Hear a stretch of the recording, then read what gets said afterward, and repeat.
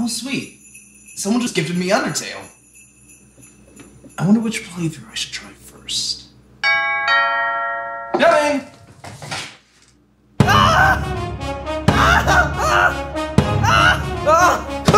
Who are you people? Oh dear, we're not people, we're monsters.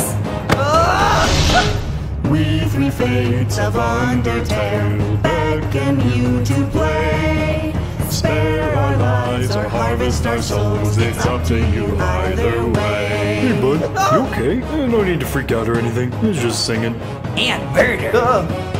I mean music. Poor dear, we're here to help you. Help me what? Play Undertale. Use your love instead of your strength to make your foes your friends. Every drop of innocent blood will change how the story ends.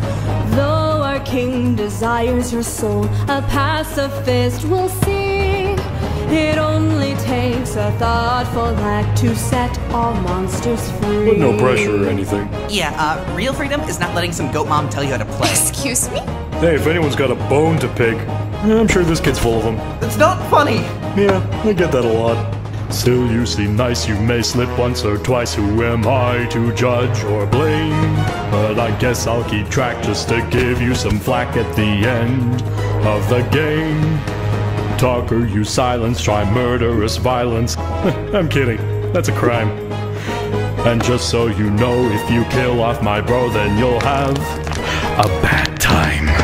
Golly gee, that sounds really great, but let's try this instead.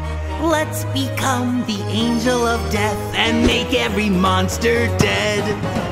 Kill them all, destroy every beast, each woman, child, and man. Genocide's my only goal, destruction is my plan. It's kill or be killed.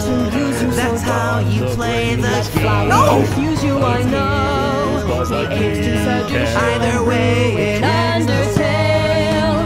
Stay determined, they'll guide you I astray. can give you a hand, but where's the fun in will die, and they'll die because of you. None of this makes any sense to me! We three fates of Undertale don't know what you'll do. Every path will impact us all, for better or worse. A blessing, a curse.